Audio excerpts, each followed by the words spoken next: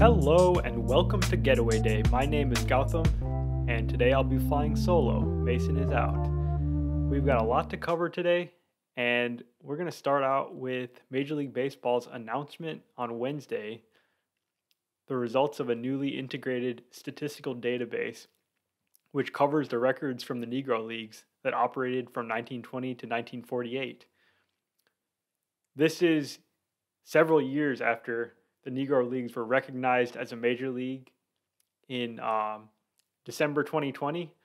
Today, we have MLB.com record books, a huge shakeup across all types of statistical categories. Obviously, baseball is strongly tied to the numbers and record holders, and some of the leaders are different people now. And there's just a whole bunch of stuff that we can dig into. Obviously, can't do that in full form today, but I thought I'd just hit on some of the interesting guys that really pop off the page. Josh Gibson is now the leader in many statistical categories, including being recognized now as the hitting leader, with the highest all-time batting average at 372, surpassing Ty Cobb.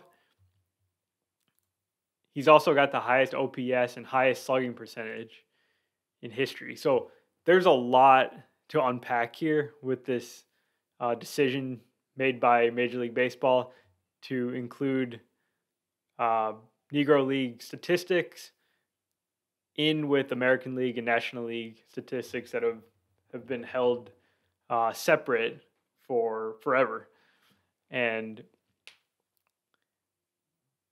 Major League Baseball did a very, very good job of collecting this data, and they got help from several statistical sources, including one called Seamheads.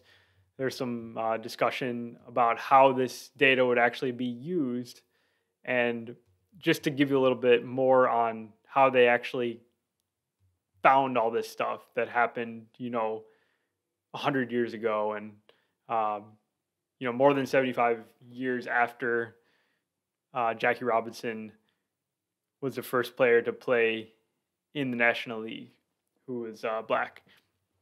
So they went through and by hand, essentially, they collected box score data from the Negro Leagues for games that counted towards Negro League standings, which was a 60-game schedule. Typically, some seasons it was less, some seasons it was a little bit more. But truly, Negro League players played something like 150 to 175 games a year. They were playing multiple games a day at times in all cities, but only a subset of those games were actually counted as official games. The other thing for this record keeping, only games where box scores were available were actually counted as part of this new statistical database that we have today. So you could go back and maybe find some newspaper clippings of a game story where Josh Gibson was said to have hit 4 home runs in a game. Unfortunately, some of those, while they're probably true, it probably did happen like that. Since there was no box score recorded, that's a game that's not part of this record. And Major League Baseball and their partners in this huge undertaking have basically stated that they've been able to recover 75% of all Negro Leagues box scores. And as more become available, as they parse through all this very difficult data to process and make sure that they get things right, they'll continue to add to what we have today. I think that the number one thing behind this is that we have to recognize these players that were legends of their time. The Josh Gibsons, the Turkey Stearns. I mean, that name's awesome. Oscar Charleston. I mean, these are guys that are popping up now in the top 10 in batting average all time. These guys are these guys should be recognized um, amongst the greats in baseball history. There's no question about that. Um, but obviously, it's hard to compare the Negro Leagues and the American National League because um, levels of competition were so different. We'll never know what things would have looked like if Josh Gibson was a player in the American League, for example, and that's okay. So there's limitations of combining the two statistical leagues together, and we see that in some of the numbers here. Like Josh Gibson has in his line here, in his career line, in 653 games uh, that are counted here, it says he only struck out 11 times. That's obviously not true. So, and that's okay. Like there's going to be stuff that's not 100% accurate, but that doesn't mean that it doesn't matter or it doesn't count or whatever. Like these are, um, we just gotta like understand those limitations when we try to make comparisons, because that's what people are gonna be up in arms about. That Josh Gibson's not the true average king because he uh, didn't play in MLB, for example. But I don't think that's necessarily what the point of this is. I think the idea is just that we give these players who were playing in the best and most prestigious league they were allowed due to the limitations of Major League Baseball, um, their due. Um, so there actually is precedent for verifying seasons as that are less than the normal number of games, um, as recently as 2020 during the COVID pandemic season, where there was a 60 game schedule. Those games all count, and they're part of the record books, and that's kind of exactly how these Negro League seasons have been verified here. They've also implemented statistical minimums for the leaders, just like they do in the American National League, and it's the same markers just for different different numbers of total games. So 3.1 plate appearances or 1 inning pitched per scheduled team game. So in our 162 game schedule, that means that 502 plate appearances or 162 innings. Those are the markers we have today. But you just scale that down to 60 games played, and you've got different thresholds to be qualified and show up on these as the leaders. So like single season batting average, Josh Gibson hit 466 in 1943. Chino Smith 451 in 1929. So some mind-boggling numbers, but obviously baseball has changed a whole lot, and we have to recognize those eras of our sport, even if they didn't take place like in nice, tidy National and American League record keeping that has existed for a long time. So it's a cool movement. I'm really looking forward to digging into some of the intricacies of it and just trying to actually learn some history. I don't know all the guys that are showing up in this list. I haven't even heard of some of them, and they were some of the greatest players of their time, and that's worth learning about. That's worth remembering, and that's the way I'm gonna approach this announcement. I think it's very, very cool for our sport, and I hope that people will appreciate it. Moving along. We've got some big time players doing big time things in the month of May. These are guys that kind of got off to slow starts, but they're the superstars of today. And those three guys, Aaron Judge, Jose Ramirez, and Corey Seager. So I'll start with Ramirez, actually. So Ramirez is having some kind of month. He is batting 296 in the month of May. He's hit 11 home runs, scored 22 runs, 32 RBI, 4 stolen bases in just 98 at-bats. So unreal production from Jose Ramirez. He got the Bonds treatment the other day, getting walked with the bases loaded intentionally to drive in a run. I guess with Jose, sometimes he just gets on these ridiculous streaks and he's unstoppable. And it looks like this is not going to be the year that he's going to be slowed down. Like, he's been the guy that we've come to know and love for so many years with Cleveland, and a guy that I've been following forever because his career just seems so unlikely when you consider he was kind of a afterthought prospect, broke onto the scene, and then he's turned himself into an absolute superstar. Like, maybe he's on the Hall of Fame track for all we know. And he's been a huge part of Cleveland's major success this year, alongside Josh Naylor, David Fry, probably the unlikeliest performance of the season to date. But enjoy Jose Ramirez. Aaron Judge. Aaron Judge is incredible. He now leads the league in OPS, over 1,000. And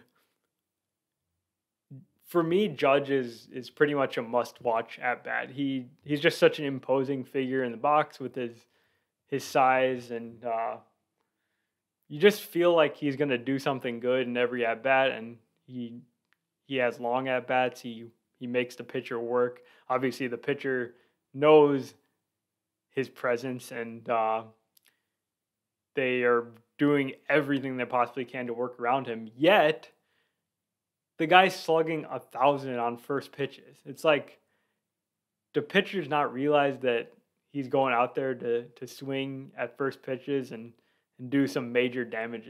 Like, Aaron Judge doesn't really have a two-strike approach, I would say. Like, he's getting his A swing off all the time as much as he can for pitches that are anywhere near the strike zone. And he's done that damage this month. And the Yankees, middle of their lineup, unbelievable, with Juan Soto, Aaron Judge, and Giancarlo Stanton batting back to back. They went back to back in home runs off Yu Darvish over the weekend. And by the third home run, I mean, Yu's face was just dejected. He couldn't believe it, even though we're talking about 3 very powerful big bats. If the Yankees keep this up, they're the team to beat in the American League, with surprising pitching performances from some of their younger guys like Luis Heel, Clark Schmidt. The offense looks like a force to be reckoned with. If they get Garrett Cole back, they're going to be in really, really good shape as we head into the middle part of the season. And then the final guy, Corey Seager. Guy, in my opinion, is top 5 pure hitter in the game. And when I say pure hitter, I'm not just talking about a guy who hits for average. He is a premium source of batting average. He's been that his whole career. But I'm talking about just a complete hitter, a guy that has patience at the plate, but is still selectively aggressive, guy who likes to swing early in counts, does damage, hits for power. He's had some years, though, where he's had stretches where he didn't hit for power, or he was not hitting for average. And sometimes like all the pieces don't come together at the same time, but when they all do come together at the same time as they did last year, and as we've seen in this most recent stretch, uh, it's a sight to behold because he's unstoppable. Corey Seager has 8 home runs over his last 8 games played. I think he's up to 10 home runs. I don't have that pulled up right now, but I think at least 10 home runs in the month of May. Let me just check that. Yep, 10 home runs in the month of May. I think he hit another one today on the 29th. Corey Seager is trying his best to keep Texas relevant in the NL West, which is just in general got off to a very slow start with Seattle actually leading right now, but not looking like a team that should be winning a division. I mean, Texas is a few games under 500, dealing with several injuries and kind of some slow starts and underperformance from some of their perceived key players. And then obviously Houston hasn't played up to their potential. But if Seager plays like this, I think he's a guy that can carry a team for stretches. And the supporting cast is very good. It's not like he'd have to do everything. As long as guys, play relatively similarly to what they're expected to do, and Seager plays at his MVP level, then that lineup is going to prop up this team, and they can make a push and a run at the playoffs once again. So yeah, those are just 3 players. They're stars. I guess I didn't say anything probably that was shocking in there, but in a year where offense has been so hard to come by, and those guys got off to pretty slow starts. They weren't going to be held down forever and for long, so they're doing their things, and it feels especially important in this specific year. And I think that's something that we're going to talk about in the coming weeks with some historically low offensive performances just league-wide in the month of May. Okay, we got big news in the umpiring realm. Angel Hernandez, probably the most one of the most discussed umpires. I'll just start with that. He's a guy that is known for egregiously bad calls, and the numbers say Angel Hernandez was not the worst umpire in the league. He was pretty close to the bottom in terms of like making correct strike and ball calls. But when he would make a miss, it would be something that it was hard to fathom, like how this would happen. I mean, I'm not saying that he did it on purpose. He might have just been a kind of bad umpire, but for whatever reason, he was a guy that was really easy for fans, players, managers to latch onto. And it was kind of due to his lack of thick skin. Like he was easily kind of disturbed and had no trouble throwing guys out for basically saying anything, for getting in his way, and he became a show in himself and not a good one. Like no one wants to see Angel Hernandez throwing out like a star like a Bryce Harper from a game just because he felt like it that day. I mean, that's what it felt like sometimes when Angel was doing his thing, and I don't think the baseball community is really going to miss Angel Hernandez. And it's noteworthy that we're actually talking about an umpire retiring, because usually that's something that just doesn't get discussed unless it's like a Joe West who umpired for like 50 years. It's unfortunate that he got this much negative attention. I'm sure he didn't deserve all of it. Umpires have a hard job. They have a thankless job. They have a job that um, that really, um, to be honest, like they do a way better job than the fans and probably the players give them credit for. Probably because we have these tracking techniques to show us, oh yeah, he missed this call, he missed this call by this many inches, and this and that.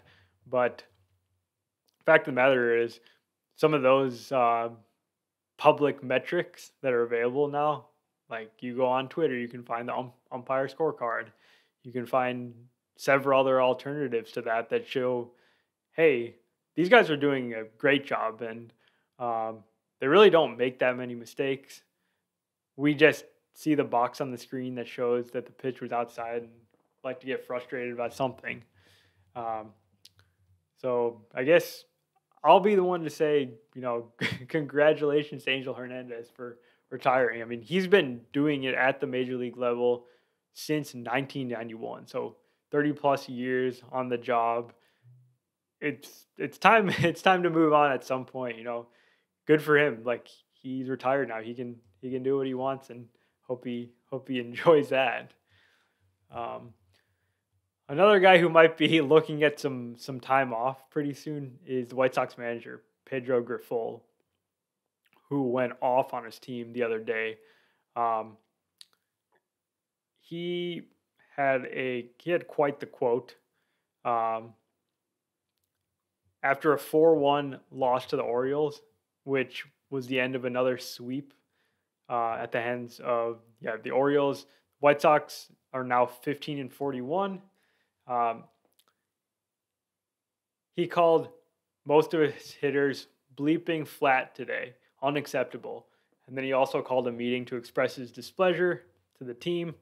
Uh, the team did not take too kindly to this. Corey Lee, catcher on the White Sox, says he's going to feel that way, and obviously we have a different feeling. He's entitled to his own opinion also. I think that's a valid reason. It's nothing to hide about that.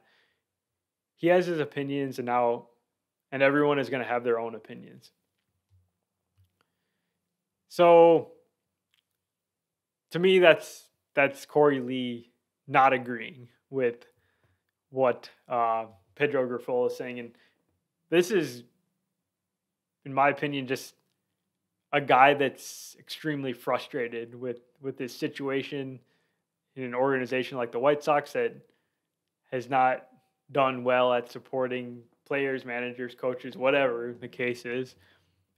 And I'd be frustrated too if my team had won 15 games as we approach June in the season. I mean, they've been really, really bad.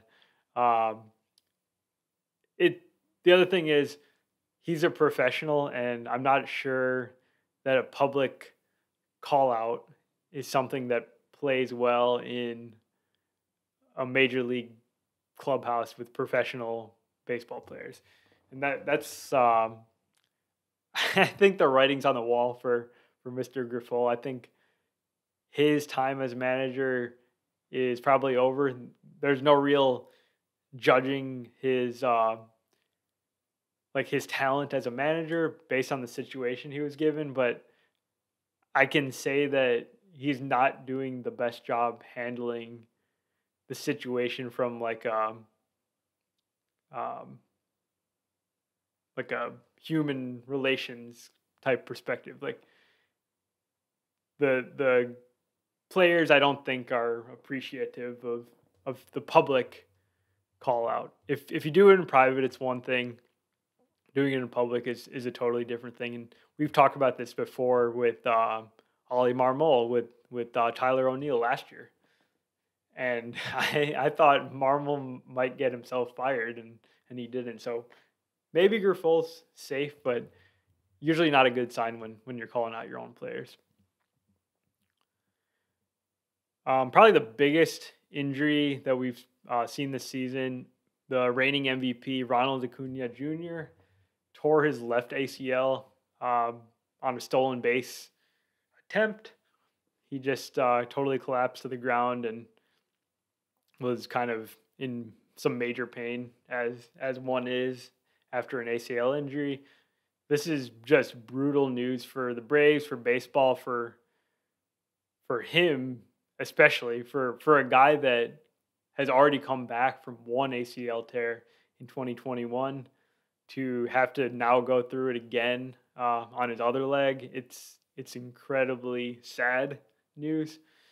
And for the Braves, they're now without Spencer Strider and they're without Ronald Acuna.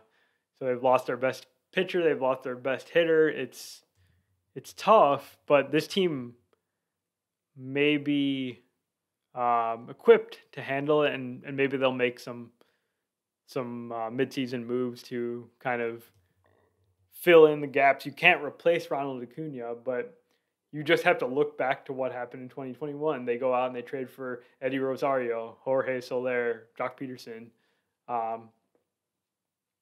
Those guys, got hot at the right time, and they filled the void, the massive, massive void of Ronald Acuna, and they won the World Series that year. This year, I do see kind of a depth issue with this club. I don't think they have the internal replacements.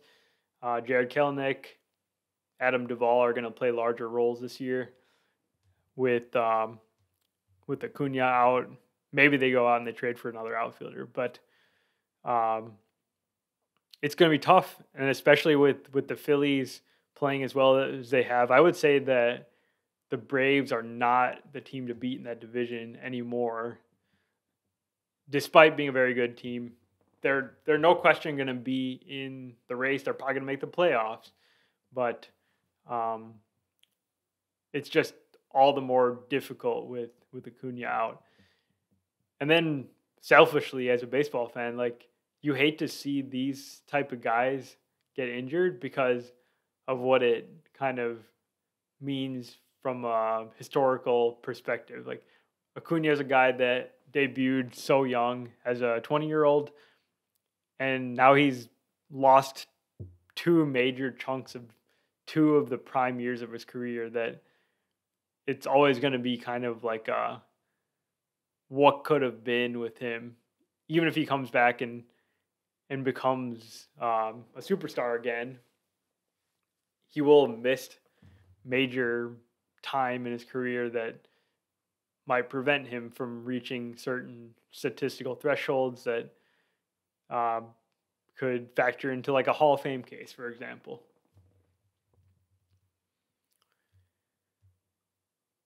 How about the week by the San Francisco Giants? I mean, if you're a Giants fan, like, cardiac Giants, unbelievable stuff. Going back to Wednesday, May 15th, the Giants have won. I'll just take you through their games here real quick. So they finished. There was the last game of a 3-game set against the Dodgers. They had lost the first 2 games. They beat the Dodgers to close out that series. Then they sweep the Rockies at home pretty handily with 10-5 win, 14-4 win, 4-1 win. Then they played a kind of crazy game started by Paul Skeens against the Pirates in Pittsburgh, where they were up big, and then they ended up getting walked off on in the 10th inning. So they lost that one. Then the next 4 games are really the ones that are key here, because they came back in 4 straight ball games. And we're talking about big deficits. So on the 22nd, they were down 5-0 against the Giants. They slowly clawed their way back, and then the 10th inning, 9th inning they tied the game. 10th inning they score 4 more runs. They win the game 9-5. Next night, still against the Pirates, they're down 5-1 in the middle innings. They end up scoring 5 runs in the 8th inning, and that's off a massive Matt Chapman 2-run homer to deep center to give him a lead, and they held on to win that game. Next night, once again, they're down against the Mets this time. They're down 5-2. They score 5 runs in the 8th inning. Once again, this time a Patrick Bailey grand slam off Reed Garrett to uh, give them a big another come from behind win. The next night they didn't really have a huge comeback that night, but they ended up coming from a small deficit, tying the game in the ninth, and then scoring 5 more runs in the 10th to break that game open and win once again. Um, Basically, since May 15th, they've only lost 2 games. That walk-off loss against the Pirates, and then another walk-off loss against the Mets on the 26th. So, unbelievably hot team right now, the Giants. Um, I am incredibly encouraged for once, and I have positive things to say about what they're doing because I've always been kind of skeptical of the approach that they've taken. I never felt like they had the talent coming through, especially young talent, and now they are heavily relying on young players in prominent roles, specifically Luis Matos, Elliot Ramos, Patrick Bailey, and Marco Luciano, young shortstop. They all have their flaws. They're all going to struggle at times. A guy like Luciano, clearly not major league shortstop defensively yet, but the bat looks like it's kind of there. Like he's played well in his short stint in the majors in this time. He's hitting 391. He's got a 462 OBP. That's in very limited plate appearances. But Patrick Bailey hitting the ball extremely hard, hitting 299, making strides off promising but kind of unspectacular offensive rookie season. And then they're getting help from their typical veterans like Lamont Wade. Matt Chapman's looking like a great signing. During this streak of winning, Matt Chapman had what I find so cool, a defensive walk-off play where he just made this unbelievable play that I really think he's the only guy in the league that could have made this play. Kind of moving towards the line at third base, just throwing way across the diamond to get the runner to seal a win. I think that was the game against the Mets. I think there's opportunity in the National League, in the NL West even, to hang with the Dodgers for a little bit and make a run at the wild card, because other teams that are in the wild card race have struggled to this point, like the Cubs, the Diamondbacks. The Padres are kind of hanging around 500.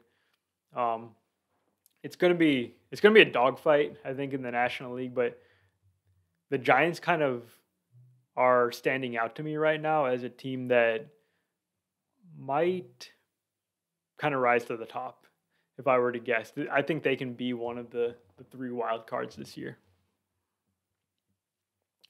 And then finally, the Royals and the Guardians. The Royals and the Guardians are in some kind of a race right now for the AL Central. And if you had told me that at the beginning of the season, I wouldn't have been shocked by it, but it's happening at such a different level than what people said preseason, because Royals made a bunch of moves. They had some exciting young players, but I'm a serial box score checker, and over the last couple of weeks, I keep checking Royals games, and the Royals have scored 8 runs. They've scored 7 runs. They've scored 9 runs, and they're blowing out opponents. Obviously, they've got their superstar in Bobby Witt, but breakouts from Michael Garcia, resurgence from Sal Perez that we talked about last week. Their pitching has been the biggest surprise for a team that never seemed like they could figure out a thing on the pitching side. They've got really great performances from Seth Lugo. Brady Singer's bounced back this year. It's been really cool to watch. I will say that I was down on the Royals because I didn't think that their moves moved the needle in the offseason, bringing in guys like Adam Frazier, Seth Lugo, Michael Wacha, Hunter Renfroe. Renfroe and and Frazier. Those guys, I was absolutely right. They've been really bad, and they haven't. I wouldn't even say, yeah, they just really haven't contributed positively to the team. However, they've got such a nice core of players, especially on the offensive side. Like, I really like what Michael Massey was doing before he went on the IL recently. Vinny Pasquantino has shown flashes of being an awesome first baseman hitter. The pitching, though, Waka and Lugo especially, they've been huge for that group. I think right now they're a team that's surging, and they're the classic example of a team that gets there 1 year before you think that they're going to. On the other hand, Cleveland has been setting the pace. They've got the best record in the American League today. And I kind of mentioned it up top when I was talking about Jose Ramirez. Their offense has been the surprise here because they were a team that did not slug. They were just slap hitters, high contact, but no power. And this year they're hitting for more power. They've almost reached half their home run total from last year in a third of the season. Very strong bullpen. They've won every single game that they've had a lead heading into the ninth inning behind Emmanuel Clase, their lockdown closer. They've only lost one game all year after the sixth inning in a game that they were leading. Those are just the things that good teams do that have good bullpens. There might be some staying power here with the Guardians. I think they've got to be considered the team to beat in that division going forward. But shouldn't count out the Royals or the Twins for that matter. But they've kind of dragged in the second half of May. So I think that's all I've got for you this week. Hope you didn't mind missing Mason. I missed him, but hopefully you got what you needed out of this one, and we'll talk to you next time. Thank you. If you enjoy the podcast, please subscribe on your favorite podcasting app and YouTube to make sure you don't miss any future episodes. Join the conversation on Facebook, Twitter, Instagram, and TikTok at Getaway Day Pod. If you enjoy card collecting, check out our sister YouTube channel at Getaway Day Cards.